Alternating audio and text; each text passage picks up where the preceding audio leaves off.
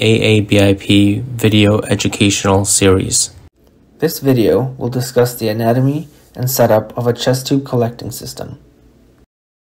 The features of the chest drainage system we will discuss include the setup, different chambers of the drainage system, titling, and assessment of air leak as well as setting up of suction.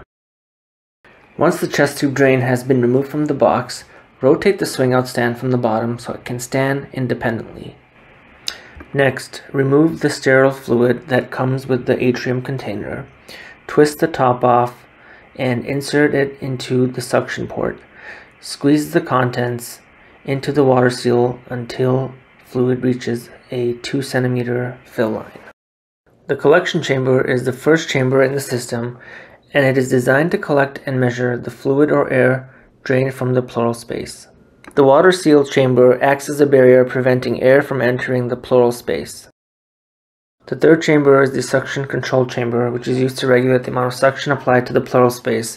The amount of suction may vary depending on the patient and is controlled by the chest drainage system, not the suction source. When a patient has a chest tube inserted to drain fluid or air from the pleural space, the water seal chamber serves as a barrier that prevents air from entering the pleural space.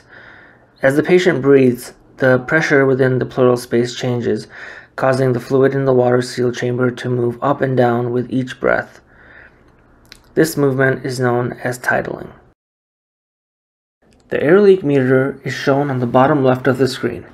The meter measures the degree of leak from the chest cavity. The meter is made up of columns, usually 1 through 7. The higher number column generally indicates the severity of the leak. It is important to check the drainage system, the entire length of the chest tube, as well as insertion site, as problems in these areas can all lead to an air leak.